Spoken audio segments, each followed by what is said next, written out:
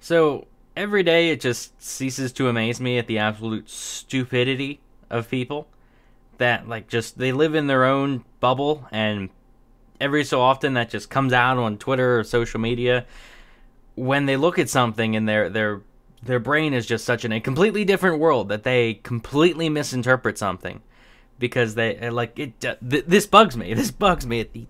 The stupidity here, the annoyance, the I can't tell if it's disingenuous or if people are. I think they're just that dumb. But to explain what is so aggravating here, this is a quote from Senator John Cornyn. Now, honestly, I knew nothing about Senator John Cornyn. I have not heard of his name until yesterday, but apparently he's a Republican senator who quoted Benito Mussolini, the Italian fascist dictator, saying, "We were the first to assert that the more complicated the forms assumed by civilization, the more restricted the freedom of the individual must become."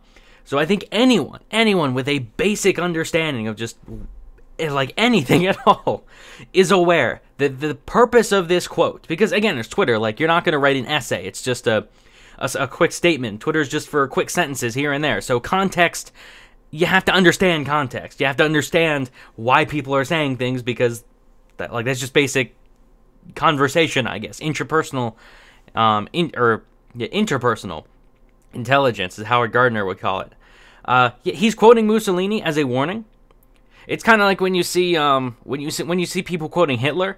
It's the internet. The vast majority of humanity, when people quote Hitler, are saying, look at this bad thing Hitler said, and then they usually compare it to something else. They'll quote Hitler in response to someone saying something similar to Hitler, or they'll quote Hitler as a point to say, look, this person is awful. Look at what this awful person is saying. Therefore, this thing is bad, is generally how it works.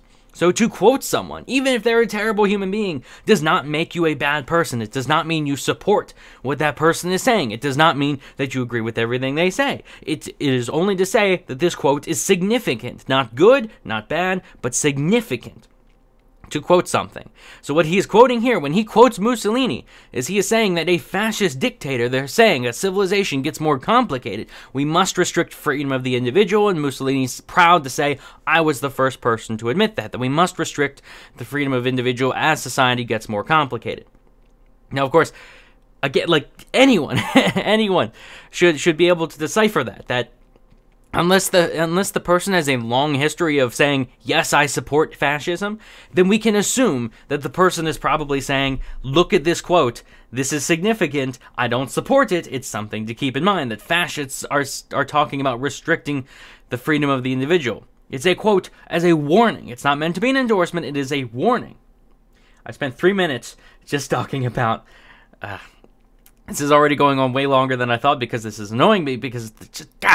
How are people taking this as an endorsement of Mussolini? I don't understand that. If I quoted Hitler, I would assume that, I've probably done that before, one social media network somewhere. I've probably posted, a quote of Hitler. Maybe the We Are Socialists one.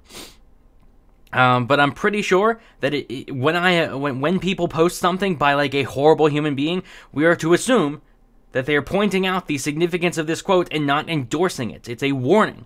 But look at the comments here. The reason I'm upset isn't because one or two people took it out of context. One or two people are like, oh my god, the Republican Party supports fascism now. Look at all of this. This is the comment section here. I can't believe a sitting U.S. Senator quoted Benito Mussolini like he was Abraham Lincoln. I mean, it's beyond politics. We are so lost. Dude, seriously, Mussolini. Marco Rubio, I'm calling for a guy to be beaten to death. John Cornyn, hold my beer. First Trump quoted Mussolini, now John Cornyn quotes the fascist about restricting individual freedom. That should be the hint right there. If you're talking about restricting, because the thing is, nobody, it's very rare that you see a public figure come out against freedom, blatantly. Now, I mean, quite often you're going to see people saying, yeah, sometimes, government needs to get involved here. Sometimes, we got to regulate this. Sometimes we got to do this to protect the people. Sure, you'll have people saying that, but very rarely do they actually come out and say freedom is bad, or rarely, you're never going to find someone that comes out, a public figure with any following, that's going to come out and say, yes, I am for restricting the freedom of the people, or putting out a quote that blatantly says, we have to restrict freedom. No one's going to say that. They're always going to hide it behind something. So when someone puts out a quote saying, restricting freedom, that's something that you should not be taking that as an endorsement. This annoys me. Beto will work, please retire him. That's pointless. Isn't that just like his GOP senator to quote a fascist dictator who was the enemy during World War II? Again, people, like, we are, 5 comments down, not a single person is like, oh, maybe he was quoting this to be, like, as a warning and not as an endorsement. The sickening part is you're an American citizen and you're tweeting about Mussolini, who was the leader of the fascist party. You're a disgrace to the office you hold. Fear-mongering won't work, so buckle up because we the people are coming. There's a certain, like, you probably know about this. There's a certain type of person that, like, you say something, like, you post something or whatever, and it might be something that requires a certain basic level of knowledge, and you'll have the person that, like, the Dunning-Kruger effect type person that thinks they're outsmarting you by saying something, but in fact, it's that they haven't understood the situation, so they think they're smarter by trying to be like, oh, like, look at this, like, I'm pointing this out, I'm pointing out that this person's a fascist dictator, and you're wrong. But the fact is that they're not smart enough to actually understand what the quote was saying, and that is all that what's happening here. It's aggravating, and this is just the beginning too. Of course, like, my grandparents didn't fight in World War II, so we get elected officials quote Mussolini. Again, actually they did. Like, they fought in World War II for freedom of speech and freedom in that, and for people to quote Mussolini and warn about fascism. Like, oh my God, this guy's parents apparently, or his grandparents, sorry, this guy's grandparents apparently didn't fight in World War II to allow people to say fascism is bad or to warn about fascism? Like, are we now to say that are we now to say that CNN endorses Donald Trump because half of their articles involve quotes from Donald Trump? Like, is that what we're saying now? Trump also likes to quote Mussolini. If you're going full fascist, just get on with it. Again, how is this even remotely close to full fascist? He's literally saying, look at this quote about Mussolini, it's bad. This is aggravating. To quote a fascist means you do not believe in democracy. Thus, you shouldn't be a senator for the greatest democracy in the history of the world. Again, like, what? Who's that? No. To quote a fascist means you do not believe in democracy. Like, I will have to remember that next time people talk. Like, have you ever, like, is to display a picture of a fascist also to say that? Because people, like, they say, like, look at Hitler, and then they say, look at Trump, like, this is the same. Whenever Trump says he supports nationalism, you always have people putting out Hitler quotes about nationalism. It's like, are they saying, like, yes, are they endorsing Hitler there? I don't understand this. That was me, sorry. I don't understand the stupidity of this. On brand, again. Senator Cornyn disagrees with this, right? Again, we got this far, and someone is like, smart enough to actually point out and say, yes, the guy is saying this because he disagrees with it. The guy is saying this to point out, like, look at this quote. Isn't that concerning? Isn't that concerning that people will, like, fascists will talk about, oh, we have to limit the freedom of the individual. Like, that's what we got to do. He's pointing out that. He's pointing out about removing the freedom of the individual. He's not endorsing it. He is pointing out and saying, look at this. Isn't this concerning?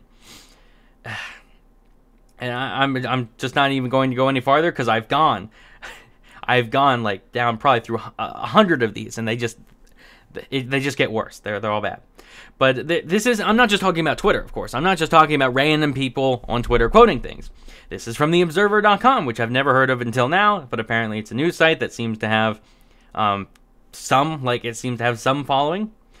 John Cornyn, the Republican U.S. Senator from Texas, spent Sunday in the ratio barrel, his offense, tweeting a quote from the well-known and respected thought genius Benito Mussolini. See, well-known and respected thought genius Benito Mussolini. Am I going to say, well, look at this article. This guy is just, look at this, how this guy is praising. Look at how the writer of this article is praising Mussolini. I'm not going to say that because I'm not a moron. I can look and say that is obvious sarcasm. And the interesting thing is, like, again, this guy's expecting you to understand that what he's saying is sarcasm, it's not genuine, and then right off the bat, like right after that, it's like, look, this guy's quoting Mussolini. No context, no bit of information. I guess I can criticize John Cornyn for at least not being smart enough to understand that if you post a Mussolini quote on the internet, there will no doubt be morons that will interpret it as we just went through. There will be people that aren't smart enough to understand that if you quote a horrible person saying a bad thing, it's genuinely assumed that you don't. It's generally assumed that you don't support what that person is saying. And the guy's going on the whole time. Like, here we go. Someone some guy named Bud Kennedy, I don't know, but he's a verified Twitter guy, retweeted it saying, Senator John Cornyn appears to be warning us against an overly powerful central government. But it'd help if he clarify. And he did clarify. He says, you nailed it. Since so-called democratic socialists have forgotten or never learned the lessons of history and how their ideology is incompatible with freedom, I guess we have to remind or teach them. So what he's saying essentially is that, like, as government takes over, as government gets more powerful, as government does more for the average person or for the citizen, that's what happens. Like, you will have to restrict the freedom of the individual. That is what he is saying. That is what he is saying authoritarians do. They're talking about, yes, as society gets more complicated, as government becomes bigger, like, we have to restrict the freedom of the individual. That's what he's pointing out. He's not saying it's a good thing. He's pointing it out saying, isn't this interesting? Like, this is something as a warning.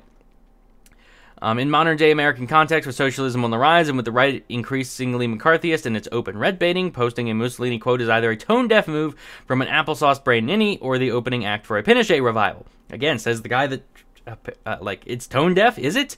I mean, I guess you could say it's tone-deaf because people were too dumb to understand it. People were too dumb to really understand exactly what the guy was trying to say. Like, it astounds me. The people, like, I expect 2 or 3 people to do this, but not all of these people. Jody Jacobson, at John Cornyn, is openly quoting Mussolini, a fascist. Need I say more? Again, like, I don't even know what to say to this. Like, quoting people is bad? I was unaware of that. Quoting bad people is bad? I don't think that's true. Is quoting bad people bad? No, it depends on the context. Depends what they're saying. Now, he put that without context, sure. But I think the context should be obvious. The context should be evident. Like, he had to explain it later, but I think it should be evident that when someone talks about restricting freedom, you can like, when someone quotes someone talking about we need to restrict freedom and they say it directly like that, it should be taken as a warning, not an endorsement. Thor Benson, just a U.S. senator quoting Mussolini, no big deal. Again, like, what's wrong with quoting Mussolini? There's nothing wrong with quoting. There's nothing wrong with quoting anyone. It's the endorsement that's the problem. Where's the endorsement? I see no endorsement. And this is an article from the Washington Examiner that went through. Actually, that's where I got 2 of these from. Idiots accuse Senator John Cornyn of endorsing Mussolini because everyone is dumb. That is the best title I have ever seen in quite a long time. Washington Examiner has a few quotes here. They point out a few things. Most notably here, Ocasio-Cortez, which I'm not going to make the video about her because I don't like to give her attention unless I have to. But again, this is the one that became the most popular. In case you missed it, while the GOP is calling paying a living wage socialism, a Republican senator full-on quoted National Fascist Party leader and Hitler ally Benito Mussolini like it's a Hallmark card. No, he did not. He quoted him. That's it. He quoted him as a warning.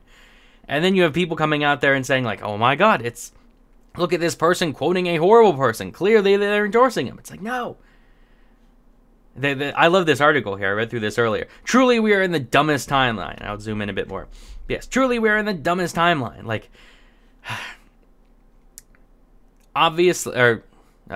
it is obvious the Republican senator used the quote as a way to warn that an ever-expanding government is the first step towards fascist rule. Yes, I think that should be obvious. But people, this is the only article, I mean, there are more out there, but this is the first article I found that, like, actually pointed that out after sifting through all these people just being stupid. Now, like, this is sign of an echo chamber. When you see someone say it, like, you have to understand them. You have to truly understand your enemy. Because the thing is, if you don't follow your enemy, if you don't figure them out, if you don't understand your ideological opponents, you're going to start doing stupid stuff like this. Like, they're going to say something, you're going to take it out of context, because you're going to apply your own view of the world, which is incorrect. And then that's what happens. Like, you have to understand what your opponent is saying, and that's what's happening here. They are misunderstanding what their opponent is saying because they think the dude's a fascist. And it's like, oh, that shows your ideological echo chamber there. When you think this dude's a fascist because he quotes Mussolini, which makes it interesting. It's like, how did they even know it was a Mussolini quote? Like, interesting. How did they know? Or, well, I mean, I guess it says it right there. But sorry, wrong question. How do they know much about Benito Mussolini? Because to even bring him up, that's what I meant, not to quote him, but how do they even know about Benito Mussolini? Because to bring him up, is that endorsing him? Is to merely mention him an endorsement? Apparently, like, that's how that works, apparently, if you bring it up. It's like, it's to say that talking about something is somehow a bad thing. To bring up something means you endorse it. And the reason I'm so, like, angry about this, I just wrote an article about this. It'll be up tomorrow, Friday, 3 p.m. Eastern Standard Time, beinglibertarian.com, about, like, the whole guilt by association issue. It's like as soon as you even mention something, it's like, oh, you endorse it. You endorse everything that person's ever done. It's like, no, this person brought up a quote as a warning. Again, we'll read it one more time just to be sure everyone knows what he said. The whole tweet. "We were the first to assert that the more complicated the forms assumed by civilization, the more restricted the freedom of the individual must come. It must become. It's by Mussolini. He is saying, he's saying we are proud, like we were the first person to say this. Other people were saying this. We were the first person to say that. As society gets more complicated, as government gets bigger, and that's what he was talking about when he says complicated civilization. He's talking about socialism. He's talking about National Socialism. The more restricted the freedom of the individual must become. And yes, Mussolini was a socialist. That's the thing too. Like, he was a fascist, but he was a socialist. He was the first person to actually be a fascist socialist. He was the first, at least the first person I'm aware of, because I'm not an I'm reading. My next big thing to read through is pretty much all this fascist stuff to really understand what they were saying. But that was the thing about Mussolini. He was he spoke very favorably of socialism, which is interesting. I don't know if he was specifically a socialist, but he spoke very favorably of socialism, and that's what he's talking about. He's saying as things get more complicated, as society becomes more complicated, and by that he means, again, as government becomes more as government grows, we have to restrict the freedom of the individual. He's like, yeah, this is something we just have to do. Sucks, it's part of life. That's what he's saying. And John Cornyn is then saying, look at this quote. Isn't that scary? Isn't that something we should be concerned about? But of course, again, people, it's like anyone that took this as this guy is a fascist needs to take a step back and listen and really look. Because the thing is, if you're jumping on this and saying this guy is a fascist, how can we believe you on anything when you say fascism is taking over and Trump is Hitler and all that stuff? How can we take you seriously when you're marking this as evidence that a guy's fascist? And that's are they that's it. I went through everything I need to say. There's no point in just ranting even further. That's this. Don't be stupid. That's all I can say. It's aggravating. It's aggravating. I've screwed up before, sure, but not this bad. Not this. I've misunderstood what people have said before, sure. But to go this far and just be like, oh my God, someone's a senator is quoting Mussolini, therefore Hitler. It's this is proof that the Republican Party is fascist. Now, I don't like the Republican Party on a lot of things. I think they mess up. I think when it comes to their turn to actually do what they say, they often don't follow through with it. I have tons of criticism of the Republican Party. I do think it's too authoritarian, but that's because I'm quite libertarian. And it's that's my thing. I have issues with the Republican Party, but I wouldn't call them fascist, and I wouldn't call them far right. I wouldn't call them extreme authoritarian. Overall, they seem to be pretty moderate. It's just that moderate is more, or I am more libertarian than the moderate. But that's what they seem to be. They don't seem to be fascist. I don't see evidence of that. So it's just the stupidity of this quote. But yes. Anyway, after I said I'd wrap it up, I went on for another minute. Like the video if you enjoyed. Subscribe for more. Let me know what you think in the comments section. And if you have any gold mines, any specific hilarious quotes of people taking this out of context and being dumb, post them in the comments. Let me know what you think in the comments. Subscribe for more, and thanks for watching.